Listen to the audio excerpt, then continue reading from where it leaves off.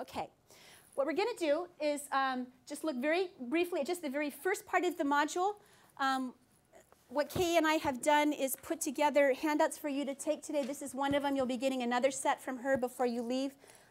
If you like any of the activities that you experienced today and you'd like to know what the instructions were or sort of what they were all about, these are the copies of that. So you'll get copies of everything for that today.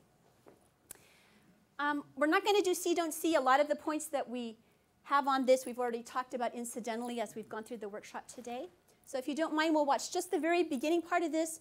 We'll go into the centers. We want to give you guys as much time with the centers as you want today. Then we'll debrief it, and then we'll let you go home. Okay. This is a nice contrast, I think, to the boy and girl one that we saw. What do you notice that's different about this class? Anything? They're standing. They're older, a little bit older. So this is about third grade. This is also in Central America, by the way. She talks faster. She does talk faster, a little bit faster. I'm sorry? Larger class. It is a larger class. This was a huge class. This had 40 or 50 kids in it. Yeah. They have physical actions they have to do. Nonetheless, in a class with 50 kids, she was doing physical action. What a lot of people think when you talk to teachers about doing physical movement in the activity, they say, oh, I can't. You know, it's too crowded, the desks are too tight, the kids go nuts, you know, I have no control. How was it structured, though? Was it this kind of movement or this kind of movement? This kind of movement. So we saw some very nice examples of up and down movement as opposed to side by side or roaming around the classroom. Were the kids out of control? Were they noisy?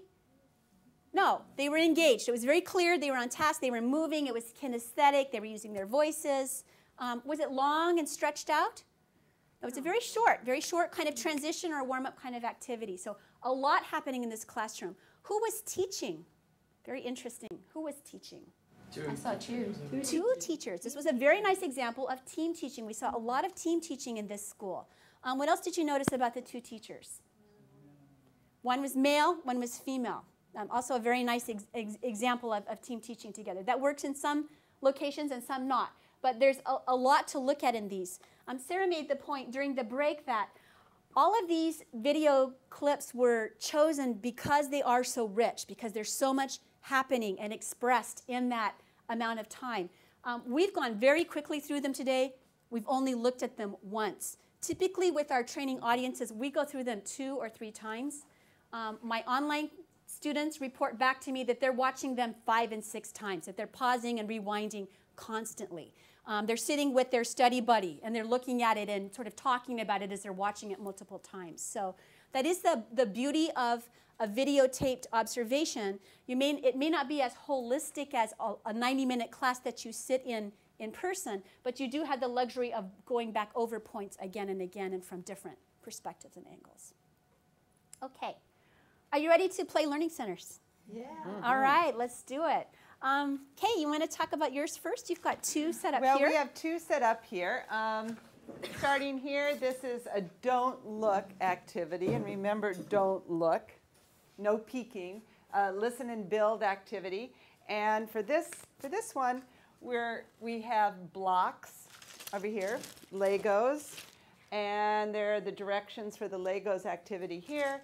And on this side, we have a fun, we have 4, so enough for 2 pairs here with magnetic balls and sticks to build things, which are a lot of fun.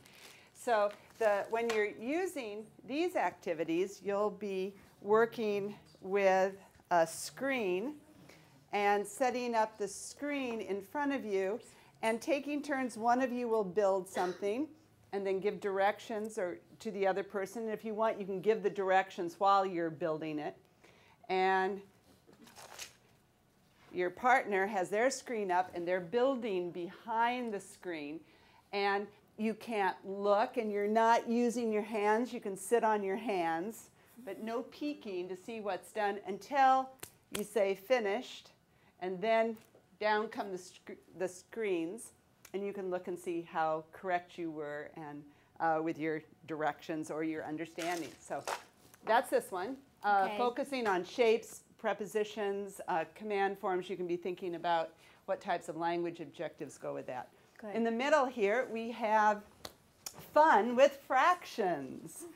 And this is another a content-based type of instructional activity with math points. And directions are here on the table. So all you do is read the directions, put your name on it, and when you're finished, you can put your paper in the box. Liz? Okay. We also have some other activities that may be familiar to you. In this corner, this has two activities. One is designed for younger learners and one for slightly older learners. We have paper bag puppets. There's some instructions up here for building paper bag puppets if you'd like to do a kinesthetic activity, something that involves a little bit of role play, listening and speaking. You can work by yourself or you can work with a buddy. You might have more fun working with a buddy. If you'd like to try something at a slightly older level, there's a reader's theater activity. You can come and read the instructions for that and check it out.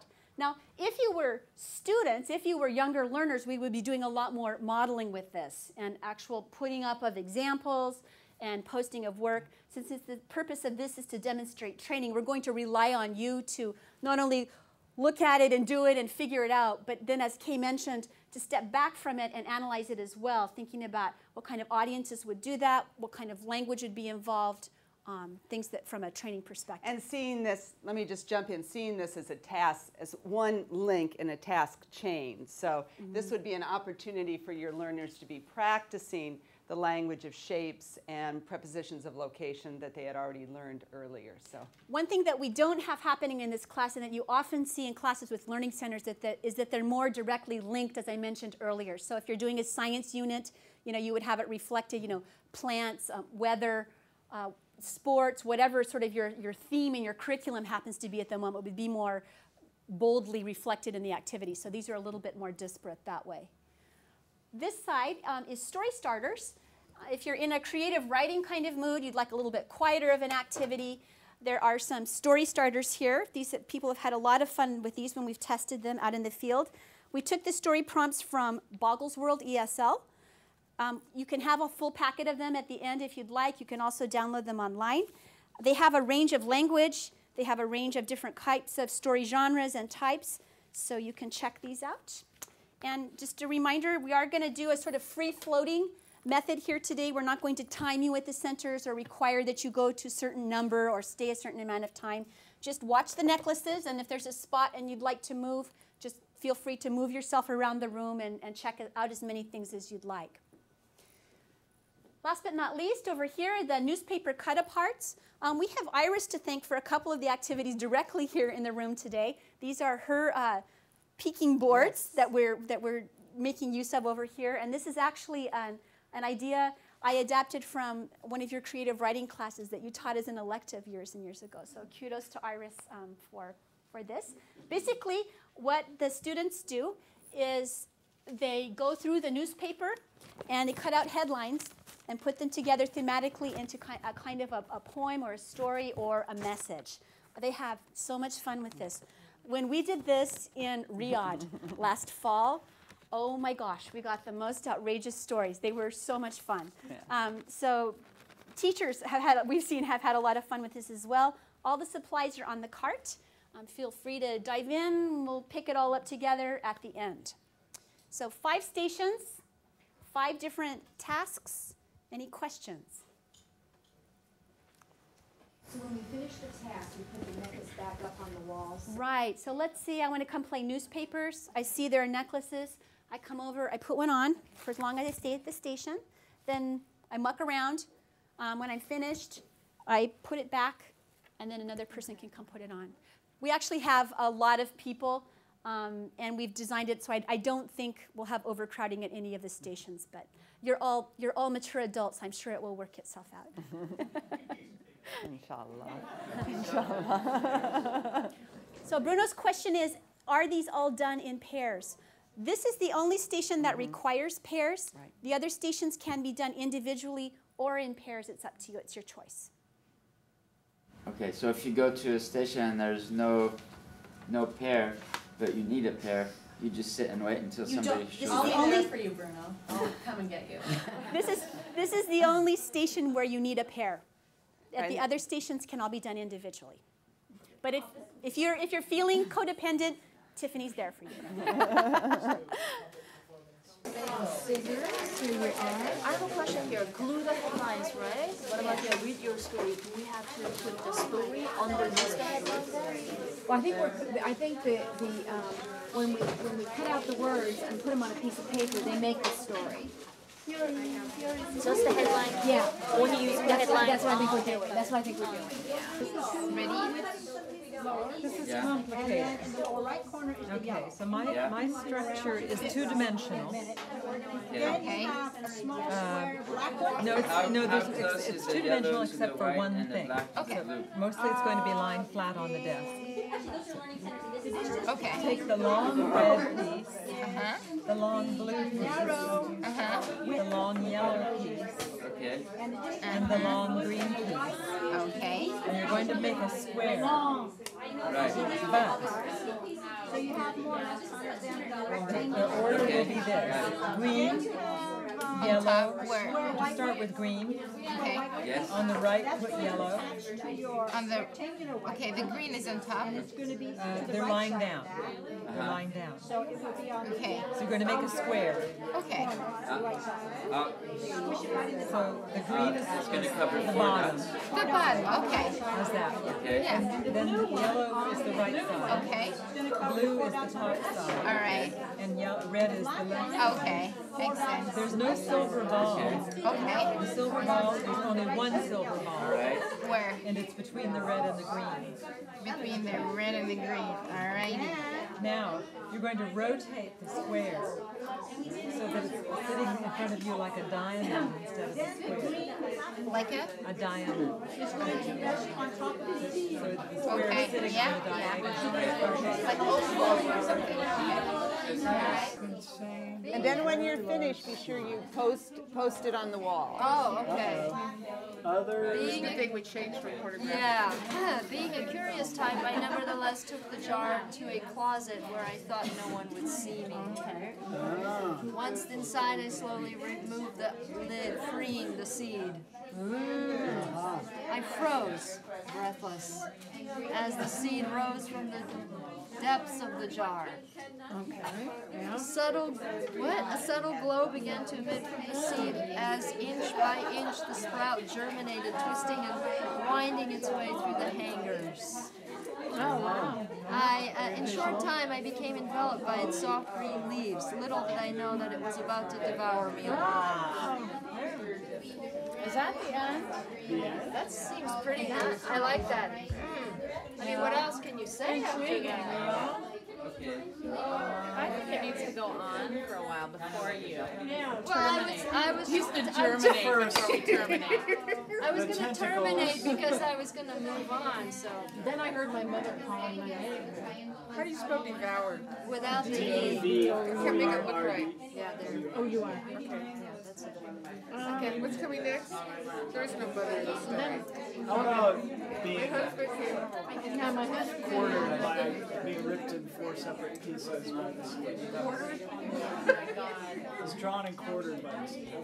No. Where's Conan, the librarian? Sorry. To my rescue came Conan. Okay. No men are rescuing anyone. Oh, yeah. How about, what's the warrior princess? What's her name? Xena. Xena. Zena. Zena. How do you spell that? Z-E-N-A. X, no, I Oh, think it's X-E-N-A. I That's right. still like that someone was calling, or my cell phone went off and I couldn't get it out of my pocket because the But he's tentacles said, you know, had drawn and quartered me. Yeah. plastered my hands to my side and then Zena Zena. said, I don't care, torso. let Zena Oh come in my at any God. point. Oh, you want to have a little more action before Zena enters? Well, I don't care. You guys Whatever. it's up to you. Fortunately, at that moment, Let Zena come in. with a plaintive But there has to cry, be like a reason that you want to be Zena rescued by burst Zena. into the Yeah, because he's about to be devoured, so there's got to be some kind of fortunate happening before the fight.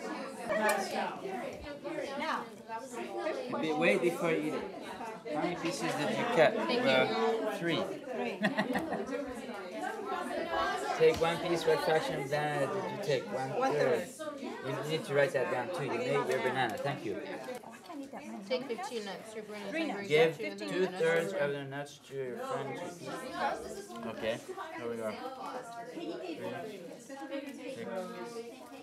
9, Would you like to take those? 12. We just need 15. Oh, but we each need to take 15. Oh, we each? Well, yeah. Well, it says your friend is hungry. So I think just one. Oh, actually, we were each supposed to cut a banana. So we would have each had 1/3 of a banana.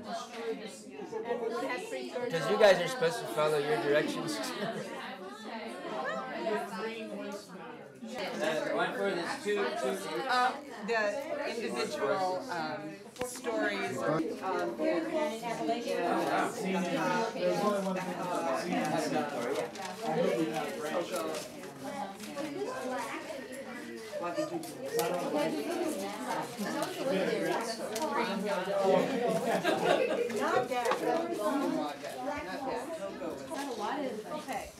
Something, yeah. Something Unconscious. special. 1 in 5. Okay, go ahead.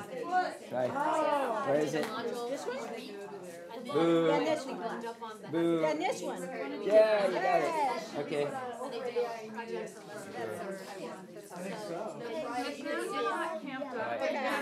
My chances are still 1 in 5. First draft. Maybe. Ah, good job. Okay. I'll have to have one on one side, one on the other. Because she's supposed to be able to.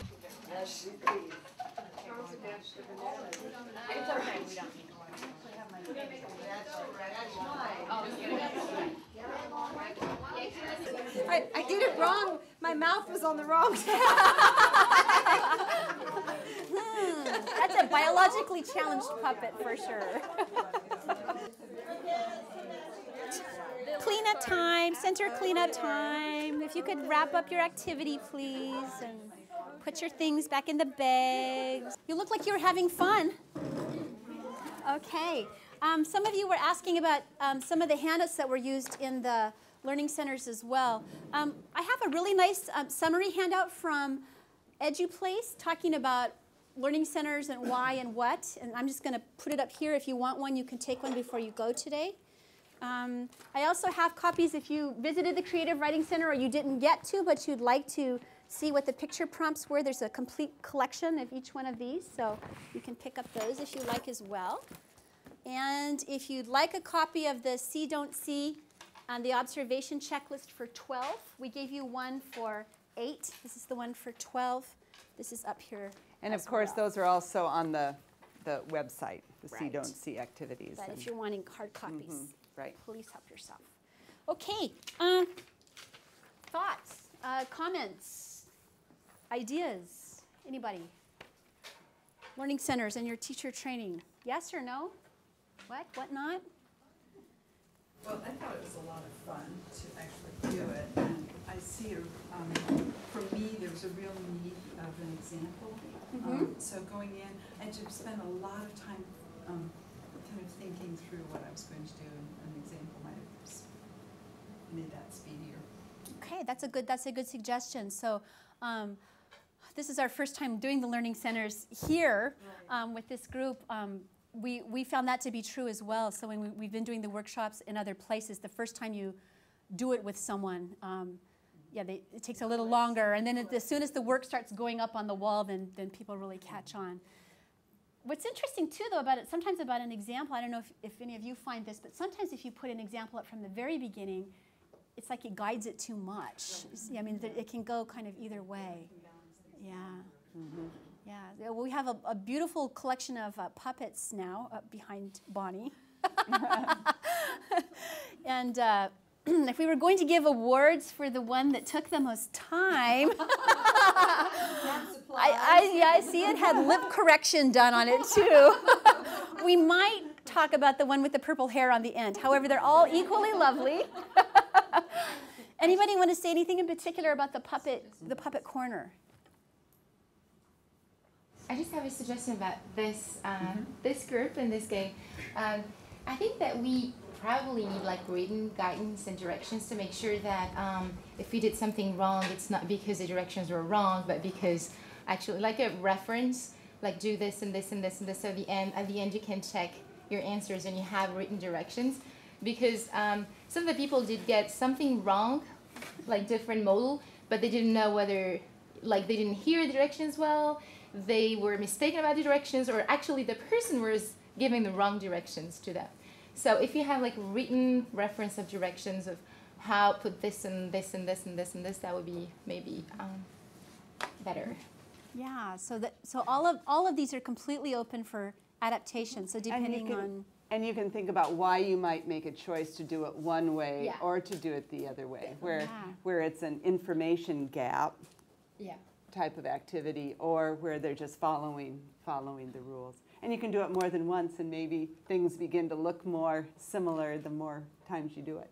Actually, that was my experience the first time we did it. Yeah, because she really had a very bad experience. Completely different shapes. They weren't anything alike whatsoever. And I thought, she was working with her partner, and she really came up with something which is totally different. It's not one or two things different. It's totally different. Discouraged that I couldn't follow his directions, or that something was really wrong.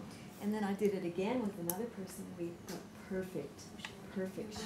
So that was very encouraging. And so at the end, you don't have any reference because you don't remember what directions were. So you're like, was it left or right? Oh, I don't know. I think that I said vertical, left. I think that I was vertical, but actually you don't have written directions to correct yourself. But that's a language test right there. Yeah, well, I thought I said left, but I said right. No, you said right. Yeah. Oh. I was sure I said yeah, so. And that would be a practice activity when after you had already introduced things before that as well. But different ways of doing it. Yeah, different focus areas, different expected outcomes. So is it on the communication process itself? Is it the focus on the end result? Is it on, oh, now we're going to write up directions and see if it improves? I mean, the fact that you had two different experiences with two different people is it's like, did you behave differently? Did the two of you just have similar thinking styles? Did you norm more quickly toward each other? I mean, there's this those sort are of good questions. I think that I checked more on, did you mean to the left? Did you mean perpendicular? Good. So you adjusted your strategies. Well, I think I did, yes. And so also as a way to teach confirmation strategies and repetition requests. And checking. Also, what we're seeing right here, right now, if we step back from it, is a really beautiful example of reflection. So here's what I did. Here's what I think I did. Here's where I changed my behavior sort of midway through. From a teaching standpoint, when you're working with learners and you're thinking about these learning strategies or reflective practices in your learning and teaching, this is a really nice model of that as well. And it's very interactive. I like it. Yeah. Good. Right. There's also an opportunity to talk about classroom management because our group really didn't follow directions, but we had a great time. Oh, true confessions of the black group. We got through steps 1 and 2, I think. But there was 4 of us writing one story together, and that's as far as we got in following directions. But a lot of language use going on. Yeah. I didn't even see any directions. They're up there on the board next to the I just wrote a story. Is there something you would do differently next time? Well, it depends on the teacher, him or herself, how tightly controlled they would like the stations to be. In this case, there was so much language and interaction among the people and negotiating. I think that's a valuable language experience. But if you wanted 4 separate stories, and like step number 3 or 4 says have a person correct it or read it, then if that's your goal, then you would probably figure out some kind of way of making sure people follow the instructions. Absolutely, and that raises a really good point.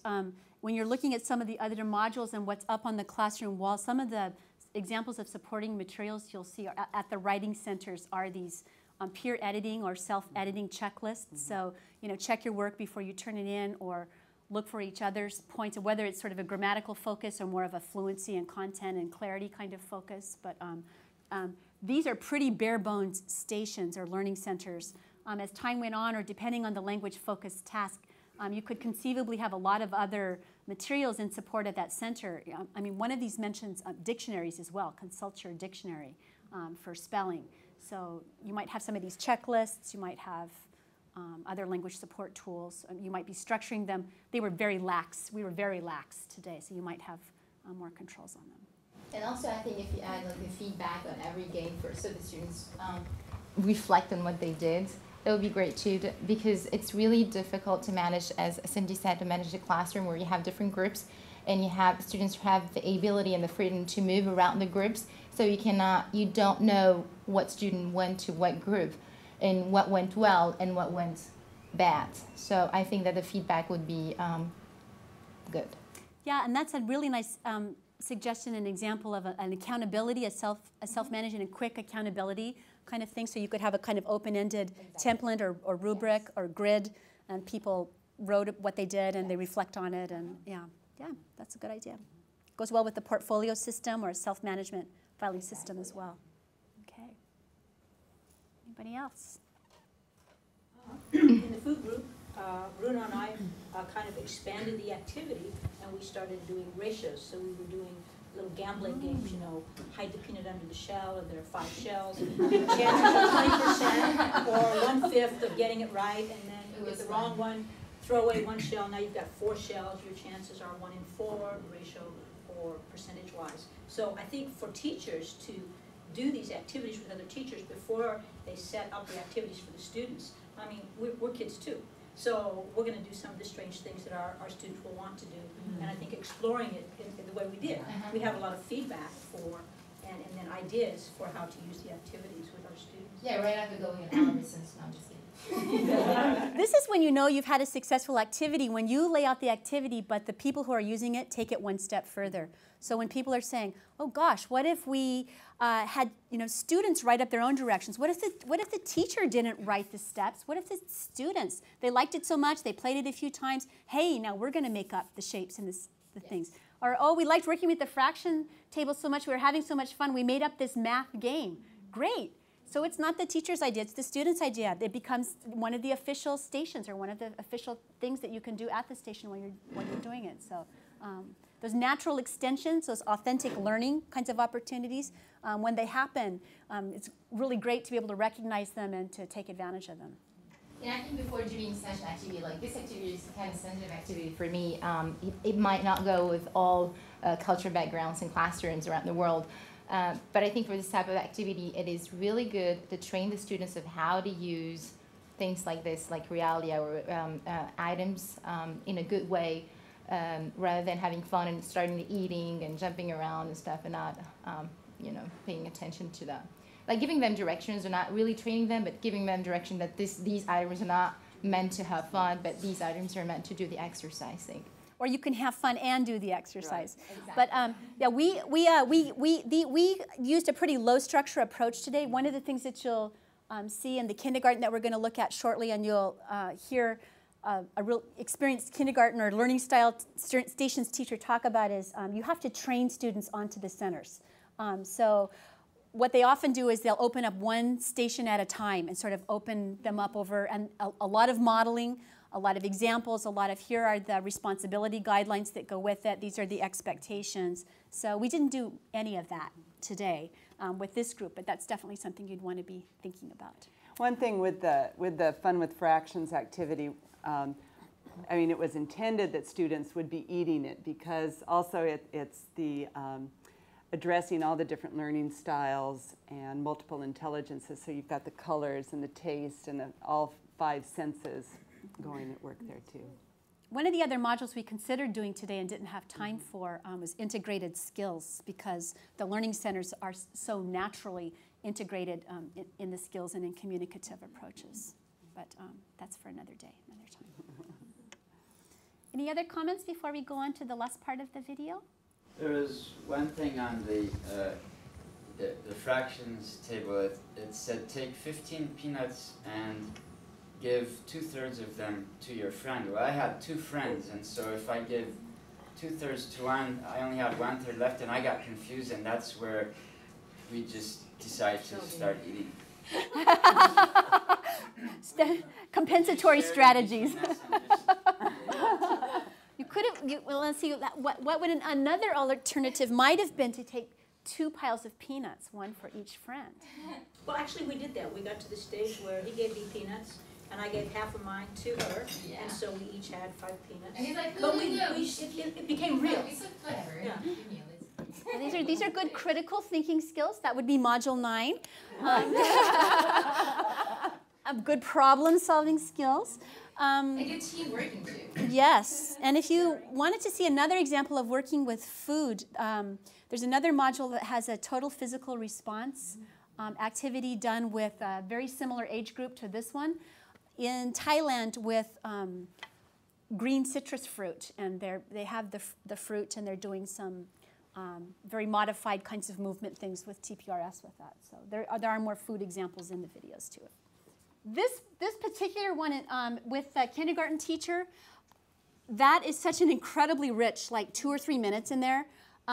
Whenever Kay and I use that in a training situation, we go back and back and back and over that one with the observation guides that are in the manual, and lots of pausing because, I mean, the reason that we did our learning stations before I even showed you hers, because ours are so bare bones. I mean, the things that are happening at any given camera angle where you freeze frame, you know, what's on the walls, how the rooms are arranged, what the kids are doing. And this is another one that we're talking about working up into the whole class, because inevitably when we show this, just this little bit of this, people say, I want to see that woman's class. And then she has a very nice interview that she did at the end of it too, where she talks about why she set things up and how and that kind of thing. So this one makes a really nice contrast with the dolls, with Pedro and the boy and the girl. This is the last day of kindergarten, and that one was the first day. There are all kinds of contrasts there. Beginning of school year, end of school year, but kids exactly the same age. They're both mainly Spanish-speaking populations. The little blonde couple of blonde girls that you see are actually from Russian immigrant families. So that's a completely Spanish community with just a little bit of Russian immigrant mixed in as well. But for those of you who are working with younger learners this summer or working in teacher training programs, I didn't have time to talk with you today, but except a couple of you, I do have a little mini traveling library I often take with me on training. I have some books on rubrics, so what people often ask us when we're doing training is, how do I assess these centers? How do I assess learning for younger learners? You know, what is holistic, what is analytical? How do I go about doing that? So there's some really nice rubric books. Also, I have some books on differentiated instruction, both for general teacher ed, but also for EFL, foreign language teaching, differentiated instruction, because a lot of teachers in the EFL settings have a wide range of language abilities in their classroom, and that's a real challenge. If you liked the centers and you're wanting to look for additional ideas, I have things like book reports, literature circles. Some of these are for older secondary level as well. Lots and lots of literacy kinds of things. Discussion prompts. And Sarah, you've got the learning centers themselves. So if you're wanting to get more ideas for learning centers, I have a bunch of reproducible books on setting them up and managing them, and just if you're looking through to skim for ideas. So I have a list of this by email. If anybody wants a list, I can just send it to you too. Any last questions before we're getting? I promised I'd get you out of here. We promised by 4. Sarah. Just one quick comment on the. This is all for younger learners today. Well, today's focus was younger learners. Yeah. But I have seen, I have observed a high school class where the teacher used exactly some of these same techniques, especially for transitioning between from one activity to another activity. Used different parts of the room. So anytime he moved from here to here, the students knew what to do. Yes. He trained. He saved so much time, you know, and different types of materials would be in certain places, right? So that the whole classroom was organized in a time management framework, and he would move from one approach to another, even from one. If he's here, he's doing TPR. If he's here, he's doing this kind of thing. If he's here, he's doing something else. Class moved like clockwork. I've never seen anything like it. And his students, by the way, won all the awards at the Spanish contests in Salem. So yeah. So that raises a really good point. Although our focus today was young learners, and this notion of segregating the room and having multiple activities was demonstrated with the younger learners today, it's something that can be very effective with other ages as well. Okay. Right.